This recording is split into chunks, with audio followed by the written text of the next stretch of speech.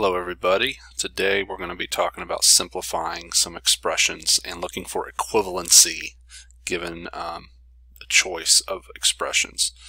Let's warm up here with just a combining like terms.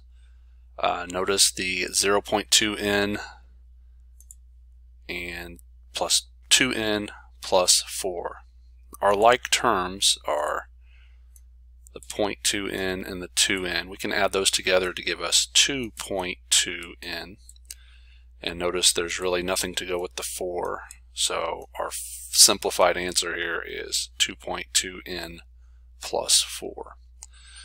Now we're going to be looking at some equivalencies. And we have it by the way of multiple choice. Question says, which expression is equivalent to 13x minus 29x? A couple ways to look at this. We could take this expression and simplify it. And 13x minus 29x is going to give us a negative 16x.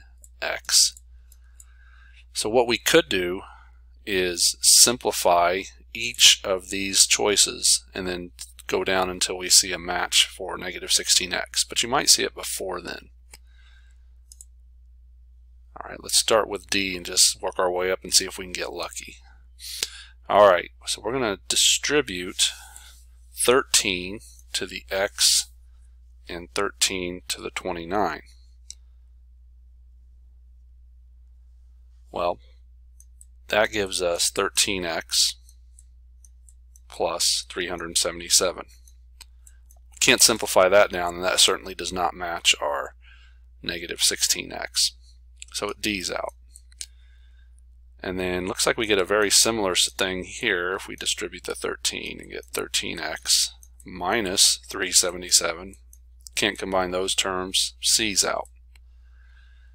On B, we could distribute the x and we get 29x minus 13x. That looks similar to the original problem up here, but the numbers are reversed. In fact, if we simplify this down, we'll get a 16x. Now we were looking for a negative 16x. Hopefully A works. Distribute the x, 13x minus 29x. And yeah, notice that matches perfectly the original problem. If we simplify it down, it does equal this negative 16x. Let's go to one more here. Which expression is equivalent to 10q plus 5? Alright, 10q plus 5, nothing here simplifies, it's just 10q plus 5, so we're looking for that in one of these. D's out, 5q plus 5 is not the same. C's out, 5q plus 10, the 5 and the 10 are reversed, it's not the same. Let's simplify B and see what we get. 10q plus 10, close, but not quite. So hopefully it's A. 5q and 5q make 10q. And then we have the 5 left over. So A is our winner here. 10q plus 5 matches. Alright, hope you learned a couple things about equivalent expressions. Hopefully these examples make sense.